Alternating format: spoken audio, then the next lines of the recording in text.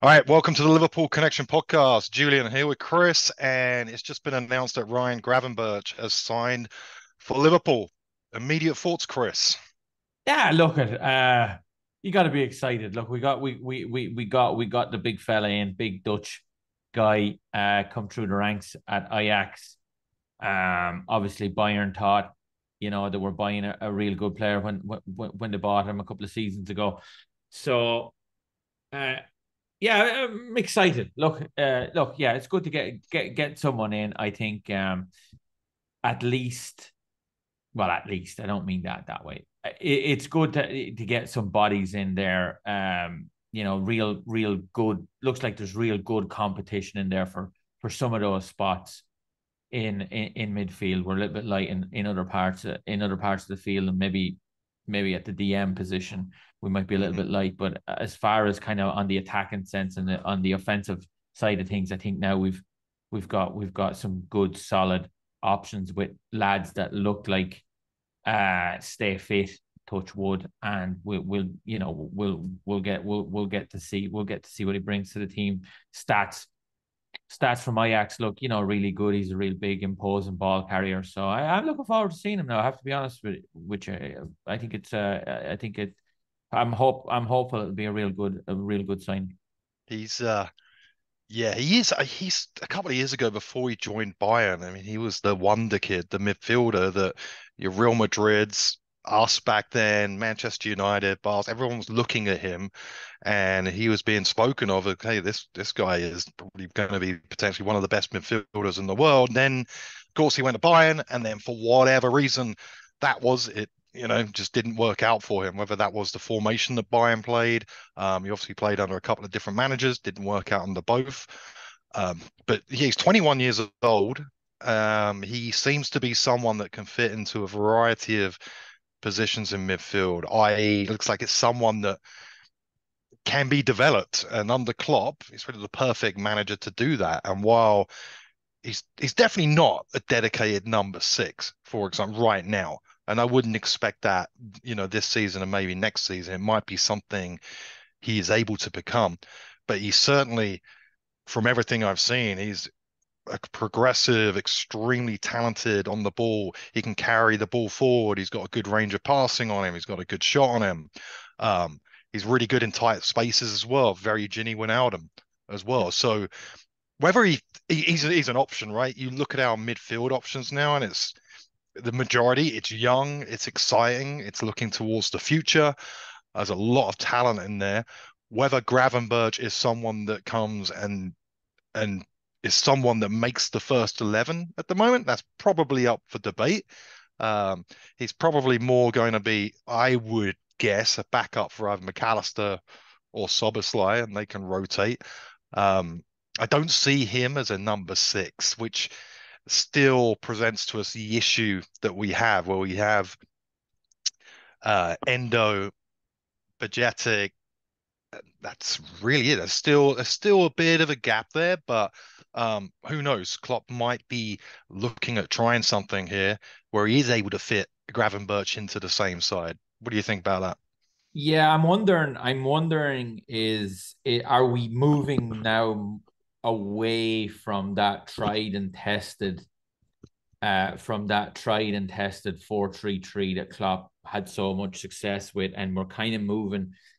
I think we're going to move some fellas or a couple of fellas around here, and I'm wondering, are they, since he's so mobile, since he's so good on the ball and he can get from box to box, I'm wondering, is the thinking maybe of sticking him in there alongside Endo and playing a two Well, that behind a I, three, and then sticking Nunes up front and Salah back out in the wing. well, that's the Uh, next evolution, isn't it? I mean, that's what yeah, you look at the signings that we've made, and within the past year, almost 2 years, and they're aiming towards a different setup, right? yeah, We've seen, of course, the trend, the hybrid thing. It doesn't look like it's going away. Nunes, we paid a lot of money for, right? And he's someone that works as he's best at the top, number nine by himself. And to do that with the attacking midfielders we have, it feels like all these signings in midfield are leaning towards that double pivot idea. So you could see that. You could see the Endo and the Gravenberch in that position. That's certainly Yeah, something that I can think happen. so. I think so, and I think to me, when I look at it, that's the only way I can make sense of it. To be really honest with you, and I think as far as the Trent thing goes, then I think then that can be put to bed. You can leave Trent back out at right back. I I don't think know if that's gonna. Gravenberch. I don't know if that's Yeah, gonna I just think happen. We'll this guy. see. It's I think this maybe, guy but has enough in his locker. I think this guy has enough in his locker in that range of pass, and as you spoke about, to be able to do what Trent does as effectively. He may not be, I think he can be as effective as Trent in there. And I think it's going to give Endo a lot more, a good bit of protection to have a big guy like that beside him. And then I just think it takes that risk of bring because we didn't sign a yeah, right back. We didn't sign any kind of cover to move around as three cent plates with three center halves.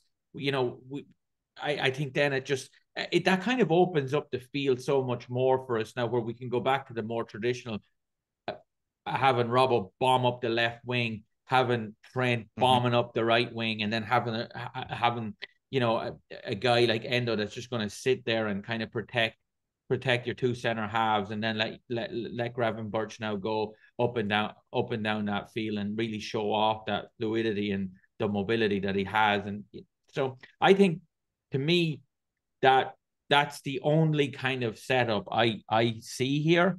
And I think also, coincidentally, or maybe not coincidentally, with Nunes kind of showing the bit of form that he's showing in preseason and in new against Newcastle, then I think then that system allows to get the best out of him also.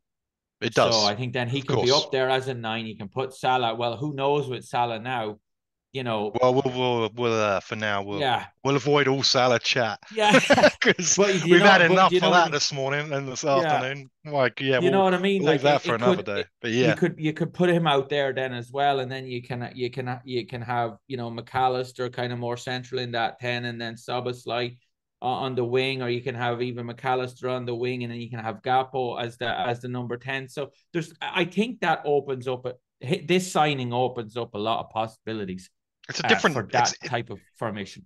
It is the next evolution, right? It's the Klopp team Mark II with a little hint, or maybe a massive hint, of Pep Linder's involvement in this, because you've gone away from the Wijnaldum, the Henderson, the Fabinho. They weren't there to score goals. They were there to win the ball back and then pass the ball out to Trent, or to get it to Robbo, or to get it to Firmino.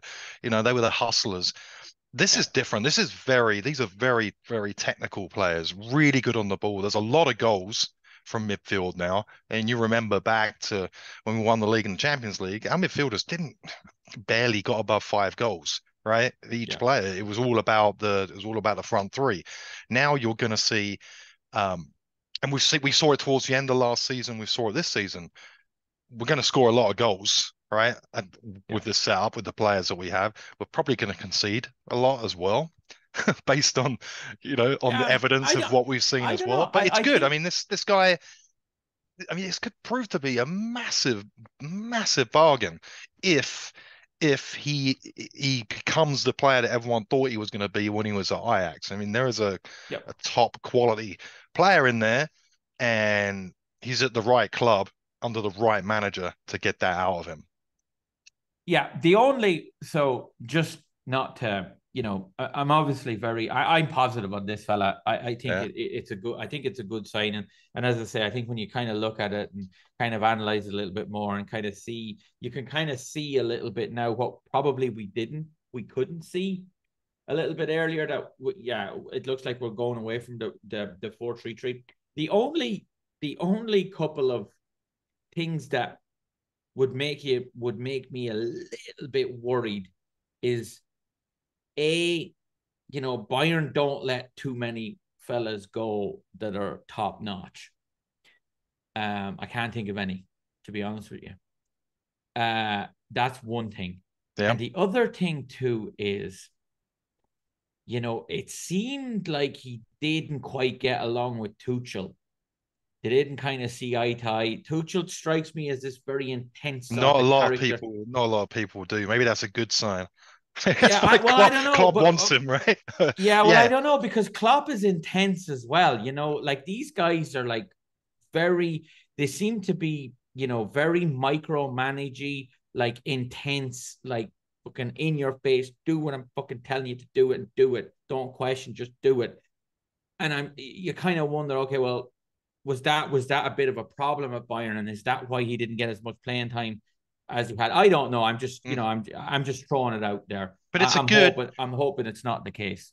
if you're talking about like a 110 million player like Casado, or even a 65 with Romeo Lavea, and then you look at Gravenberch, and they haven't announced what the fee is, but the thoughts were it was around the 35-40 million. I mean, that's a good, in this 42 day and million, I age, think it's that's a pretty good gamble, right? I think that's a well, you good can't lose, gamble that you really. can make, right? So, but it looks like, yeah, on the website he signed.